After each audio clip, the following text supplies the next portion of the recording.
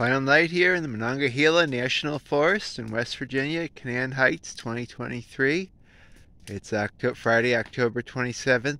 Tomorrow I gotta drive back up to East Pennsylvania, so that isn't such a bad trip back to Albany. Beautiful night, a little more clouds than in the past, but still some moonlight. Got a good fire going, had a ton of wood. I really never made fires this week because I was tired or I was out mountain biking after dark, and I don't know. It just kind of, time came and went quickly. So I got a good fire tonight, let it rip and roar. A little bit breezy, it's something I'm a little concerned about, but I got a fair bit of water if I need to put it out. I got water this morning. So yeah, I'm just kind of enjoying my final hours here in West Virginia.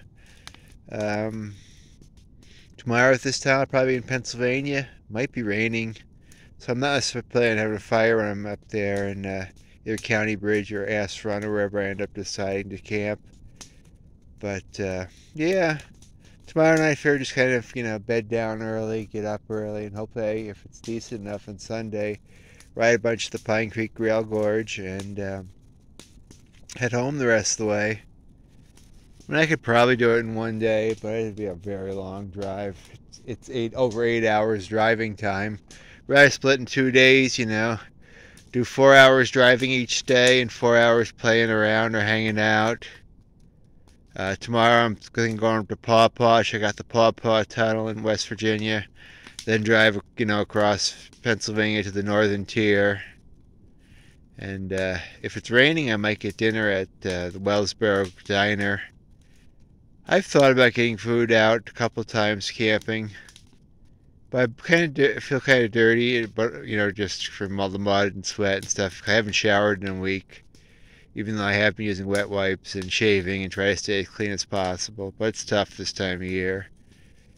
But especially if you've been doing a lot of hiking and mountain biking like I have. I'm gonna miss seeing the mountain laurel with the lights on it. Actually, this is giant laurel or the rhododendron here. But just kind of being all around here is one of the special things about West Virginia. But yeah, things are really getting picked up at camp. I'm just going to enjoy the fire for a while tonight. Get to bed by 10.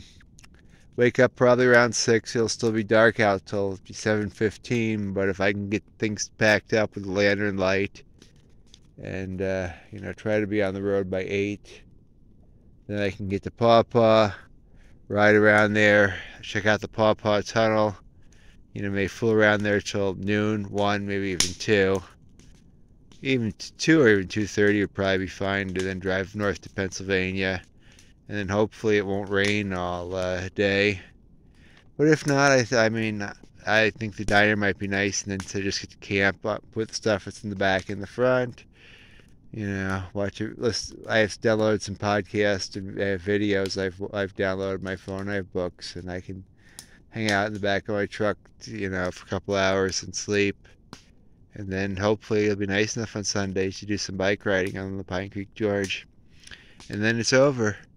But it's been 6 nights here in West Virginia, so that's not too bad. I've stayed at the same campsite all the time.